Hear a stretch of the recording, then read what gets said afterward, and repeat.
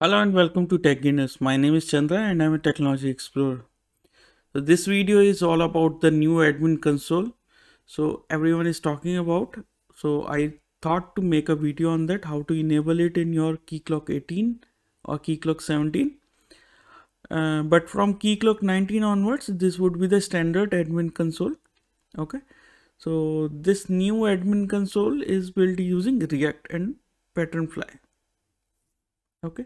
So let's see how we can enable it. Okay, so as usual, kc.bat, start there.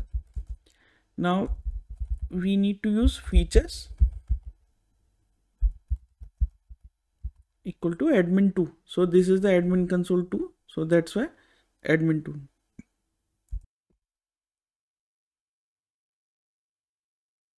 So now you can see the first line here.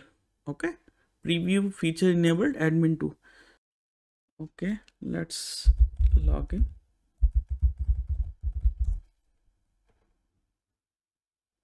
Yes, loading the admin console. Yeah, can you see the change? Okay, so now you can see it is now more professional looking and it's a refresh one. Okay, so because from a long time I remember I started using Keycloak from version 5 onwards. Okay, now 5 till 18 it's the same screen, same UI. Okay, not much of a change we can see, but now we have the whole new UI here.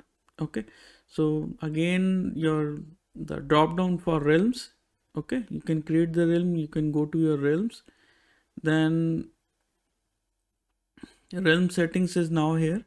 So it is now divided into manage and configure.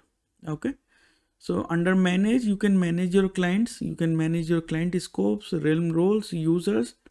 So whatever things you want to manage, it will come under manage here. Okay, now in configure we need to configure the Keycloak. Okay, for example, realm settings, there we need to configure it. Okay, so here again the UI is changed, like for example login, user registration, if you want to enable the whole this one toggle switches and all those things, these are changed now. Okay, so that authentication, right?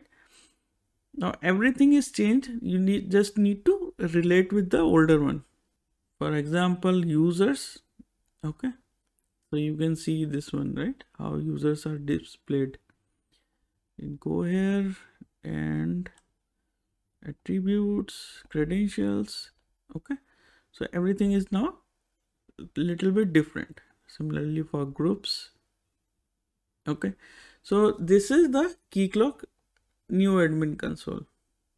Okay, so this was about this video. I know it is a short video, but anyways, the functionality wise we have covered almost all the topics in videos, separate videos. So this just want to make sure that you guys are aware what is the new security admin console, how it looks like. Okay, so anyways, you can put it in the comments, how do you like the UI. Okay, so do subscribe to the channel so that you can get the notification about my new videos, and please do share with your colleagues. Thanks a lot, bye bye, and I will see you in the next video.